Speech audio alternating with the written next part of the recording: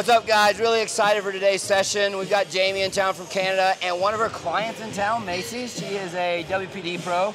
Gonna do figures this year too, right? Yeah. So I'm gonna just kick it over to Jamie. She's gonna explain what all we got on the board today and jump into the first movement. So we're training a pull session today. So we're gonna go through Macy's, one of Macy's programs. We're gonna kick it off with a single underhand pull down and move to more of the other single, like unilateral movements, and then into some into a chest supported row, and then some biceps to finish it off at the end. But basically, it's just us, me being able to visually see just what's going on with her, make sure that we're getting the most of all the movements, and tweaking anything that needs to be tweaked, and then just having fun training together. It's the first time that we've met, so let's go. Did you want to go first? No, just feel You asked for it. Feel it. I would start at like 95 or slightly below.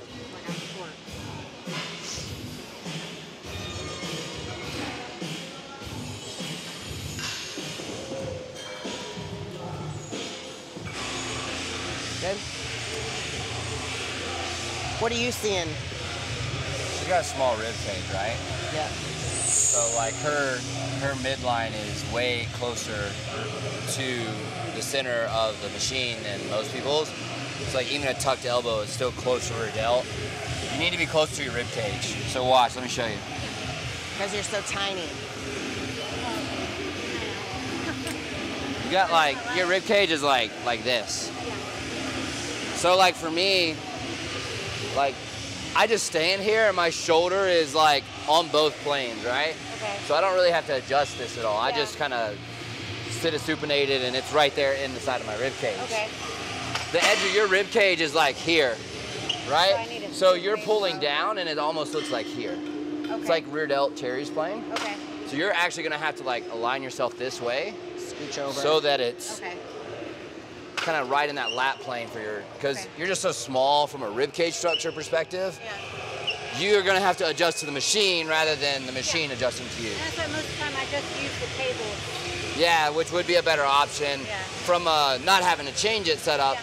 But this plane is better from accessing lat too. So if we can just move you over, it'll be easier.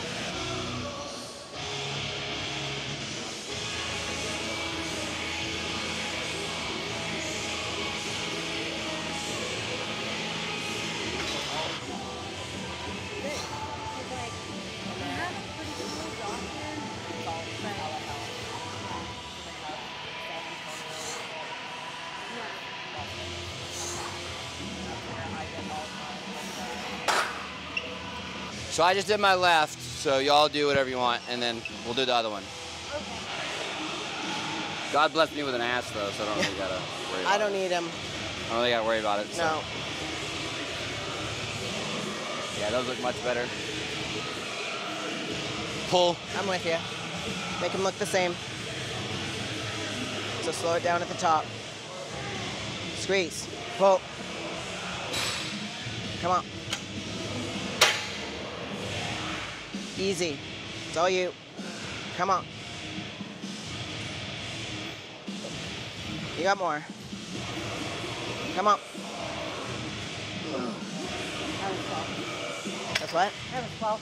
It's 12. Yeah. So if you can keep going, Oh, keep going. good ball. Yeah.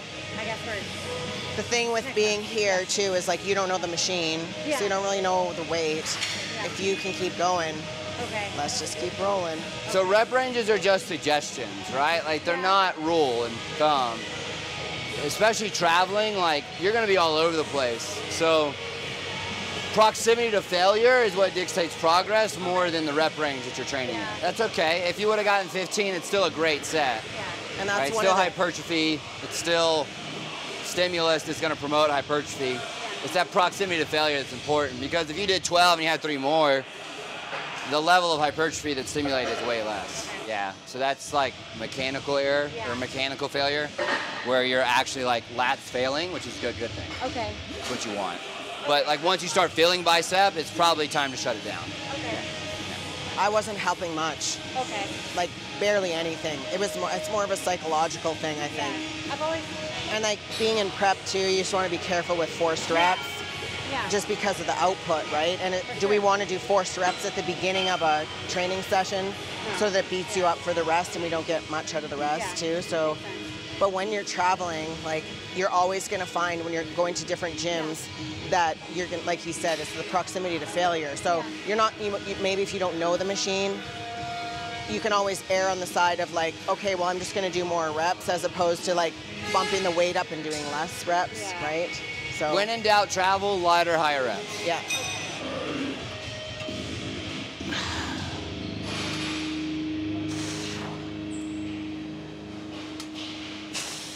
Good reps. Yep, pull. Good. So you're gonna do both figure and WPD this year? Yeah. Hit another winner. Good one. Let's be real though, those classes have changed since then.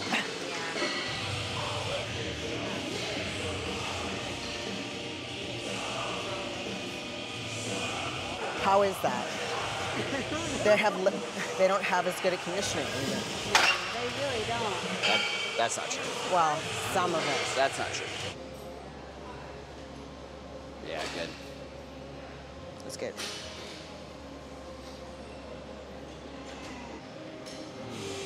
Seven. 8, 9. Okay, there's 10. It's all you. They look the same. Pull. Come on. Come on. Let's do 2 more. Come on. Last one. Big breath. Pull.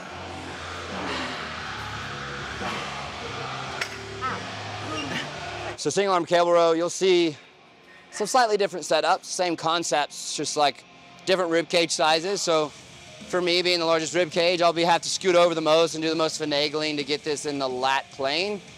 You go all the way down to Macy, whose rib cage is like this big around, she'll like just barely scoot over, and that single arm cable will line up pretty well. But next pattern, obviously a very lat focused session, but you can see like I'm already almost off the bench just to make this work. But we'll knock out 3 sets here and then roll from there.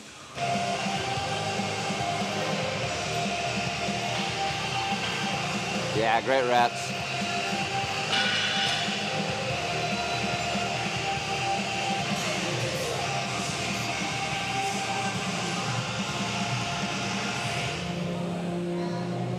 Hey. Come on. Good reps. Keep going. Come on. Remember, if you can keep going. Good.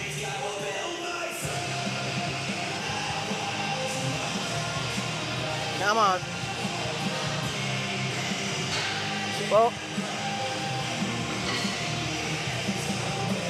Come on.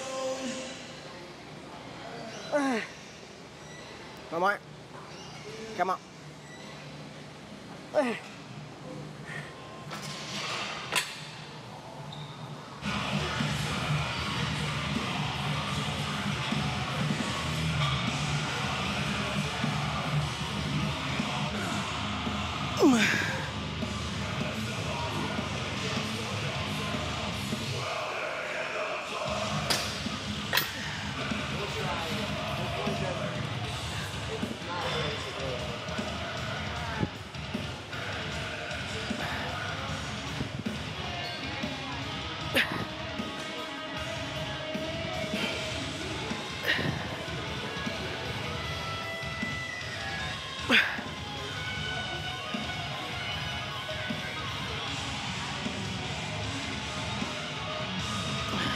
So like, to stay away from your implants, I want like clavicle on the chest pad.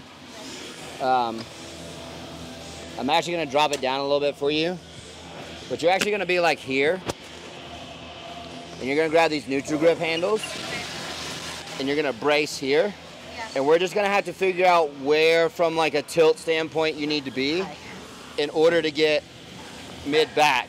Now, for you, this works because your rib cage is so small. Like these handles are gonna be a rear delt pull for you. Where for me, it fits pretty well for me to use those overhand handles and get like mid-trap, mid-back. So we just need to tinker with it because it's the same problem as we had on the Nautilus. Yeah. The machine's not really built for you. It's built for me more. And we just got to adjust it according to what that looks like. So Is that going to take a lot of impact on my hamstring? no, it won't. I'll show you how to take that out. You're relying solely on the chest pad. Okay. So like you could almost like just sit up here Yeah. and not even have your hamstrings Okay. where you're here and just going. Okay. So you don't have to be in like an RDL position. Okay. We might have to tinker with the height, but I'm gonna see you do this real quick and then. Yeah, I know, it does squish him a little bit. Can I do this? Yeah. Okay. Where are you getting that? Are you getting that here or are you getting that here?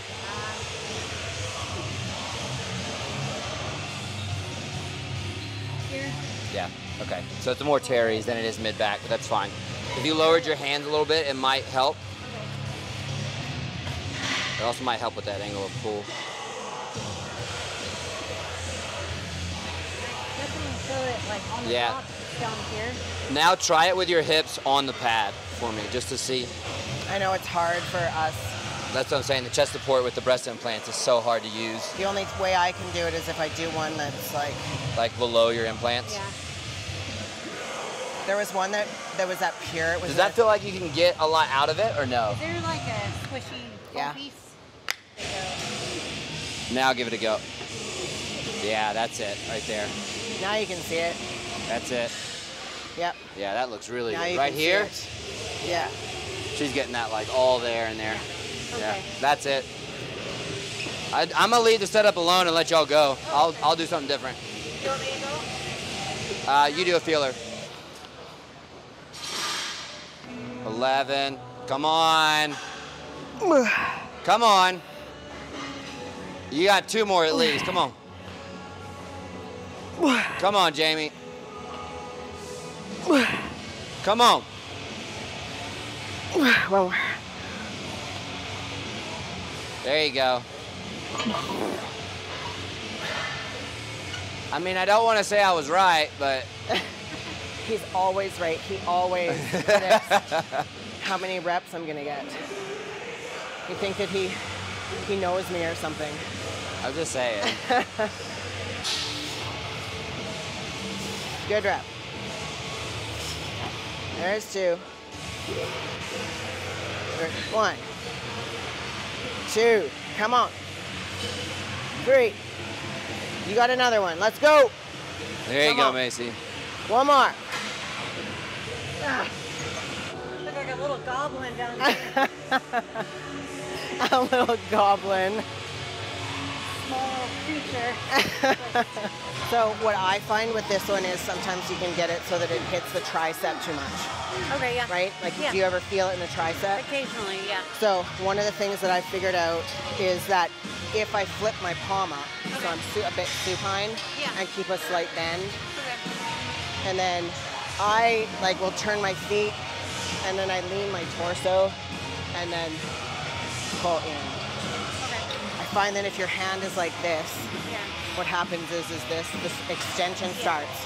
So as you come out, the elbow bends, and then as you go into the full extension, then it turns into a tricep extension. I've So- been doing like, say there's 2 of these. Yeah, I like doing a single arm because then you can definitely bias this individual sides. Yeah. And you can, if you're gonna do it with a double hand, Yeah. it's pretty limiting Yeah. unless you have a really long rope. Yeah. And So that's that, the one I but try then to still the do. cable is coming down the center. Yeah. As opposed to now you have the cable that is in line with the lat. You want to go? No, I wanted to show you. So I just want to see you do it. And I always think of like turtle almost, like rib cage. That or more? Yeah, hold like, yeah. So it's finding where you feel it, right? And then it's not overextending with the shoulder as well. So now when you extend, see how you're like extending your arm, and then now you're doing a bicep curl almost. So keep that same consistency with that arm so that you're not doing like an extension and flexion. Yeah, let me show you. Like really long rope. Let me show you how it might help. So you're holding it like this. Okay. If you like hang your hand in it, Okay. Oh, okay. it'll allow you to get to Yeah. here better. So that lengthened position. Okay. And then you can just jam it. Okay. Hang on one sec, hang on. You want it up higher? Yeah, Just because her range is a lot higher. there, yeah, good. That, you get that right here? Yeah.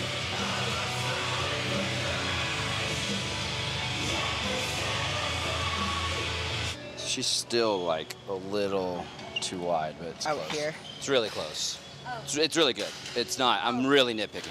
No, So, it's fine. I need to be closer in. yeah, so what I would do if I were you is actually like be a little bit closer to the cable Okay. and think about like touching your foot, Yeah. but you don't want to dump this way. So Yeah. the torso stays the same. In fact, if anything, it should lift up a little bit. Okay. And think about pulling this shoulder down to your hip and your hand down to your foot. Yeah. There. You're finishing like here. Okay. You're really close. Like it's like 0.2%, but you're a pro, so Yeah, she was using like the. you won USA's. You're a pro. There you go. Pardon? Feel the difference? What are we doing? See how you get So much we are more doing here? a single arm cable pullover.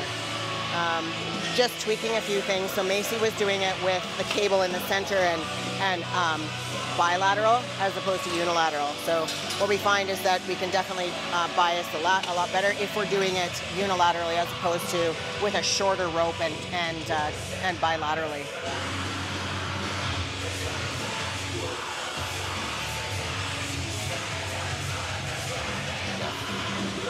So the one thing you gotta watch with girls is just like sometimes that lengthened position with the implants can be.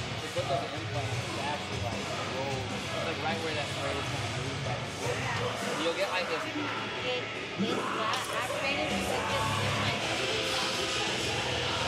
That's because he's an ego lifter.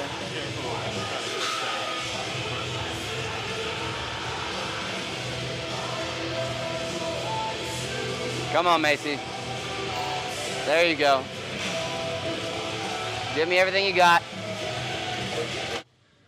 See the difference? Yeah. So it's the same issue on the front relax that I was trying to get. So you know this, but scapular plane is where you want those arms, right? So you're just like, a lot of people do it. They're here instead of here. It's like you want that scap to get out as far as you can. So I'll even have girls, especially from the rear, like pull forward and then go into it.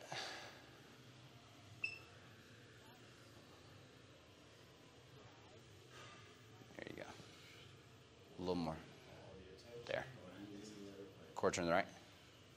You see what I'm saying, though?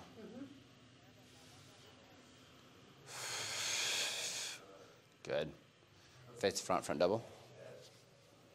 You look very comfortable in WPD. You look very comfortable moving through WPD.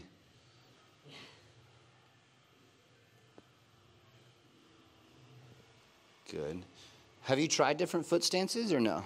No. Wait, scoot over. You can scoot over. Ah, the back leg is what you're worried about. So, Which, I mean, I don't care.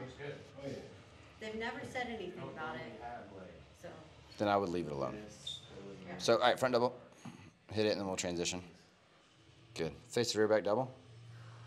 Close that gap on that side. Try a bit better. That's it, though. What do you mean? Between your midsection and your tricep. So So I'm double jointed, so I have to watch how I flex my tricep, or it'll go. Oh, woo, buddy. That's why I can't. Woo, buddy. Gary. Good God. Okay, that changes it. Because, like, if you're not double jointed, you can just crank on that motherfucker Yeah, and it's I not going anywhere. You might not be able to close the gap then with that. Much more. I mean, right there. That's as far as I That's good, though. That's what I wanted. That's better than where it was. yep. That's what I wanted to see. bring the bicep closer. Especially with that rear delt, because it'll make that rear delt pop a little bit more when you're leaner, right? Because Yeah. you're using that torso to push it out. Okay. Good. We might come back to that. Hit an ab and thigh real quick. Outside? Yeah. I know. This is the worst one. I haven't even sent you one. This is always, it's okay, it's the worst one. It's like until you're in contest shape, you don't even bother. No, I wouldn't change a thing about that pose. I just wanted to see it. The back double, how much have you tinkered with like arm height / forward, backwards? Not much. You just have so much back and your rear relaxed, you're just not showing it in your back double. Okay. Because you draw up so much, and I get what you're doing, because you're making I don't have to. you're making your delts look bigger, right? Yeah. You're sacrificing a little bit of lat thickness that you have.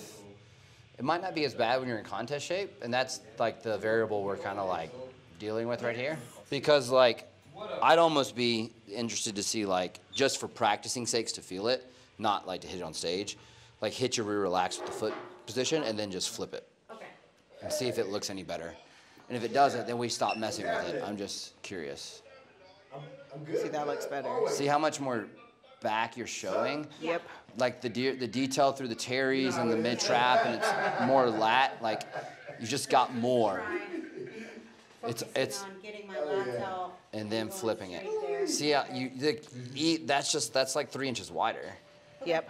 So like, just so a line that I look for with girls is head, chest, hip should all be straight up down. Because if it's off, it means it's either like over-rotated or under-rotated or it's leaned or something like that. Yeah. Okay. So, but even that, like that's expanded. Like, so with rotation, like anytime you pull up, like you pull air up, that it's always thoracic extension. So that's why I'm like blowing out as I turn away. So it's like, so that I can turn more. Okay. Because expansion of the rib cage is always thoracic extension. Expansion of the rib cage is always thoracic extension. So if you're going into the side quarter and you're like, where am I, right? Yeah. So that's why like I try to get people to take their breath before they go. Yeah. I find that is like a big one is the exhale here and then go. My breathing's pretty good. Yeah. I'm not worried about your breathing because if you were breathing wrong, I'd have it's said just that something. rotation, just on that one side, Okay, right? yeah. You just might have And to don't be more overcomplicate it. conscious Just look for that of your line. breath on that side. All right, guys. Thank you for following along the pull day and a little bit of posing. Make sure you guys, if you have any questions, put them in the comments below. Both Jamie and myself will be answering questions down there. Like the video for us. It helps us out a lot. Subscribe to the channel. Turn on notifications. We've got a lot of content coming your way. Make sure that if you're not following Jamie, you're following her on Instagram at Jamie No Switch. She's going to be doing a ton of content on the YouTube page, so make sure you guys stay tuned for that. If you want to follow along Macy's Prep, go over there and follow her. What's your Instagram handle? It's Macy Tony_built. Yeah, so make sure you give her a follow because she'll be doing a couple pro shows this year. So you got anything else for her before we hop off? She's doing San Antonio Pro and Legion Fest, so keep an eye out for her. And we're like, what, 15 weeks? Yeah. Yeah, so getting into the groove, and thank you for coming to train with us. Yeah, that was fun. Yes, I had fun. Yeah. Until next time, take no off switch in the pursuit of results.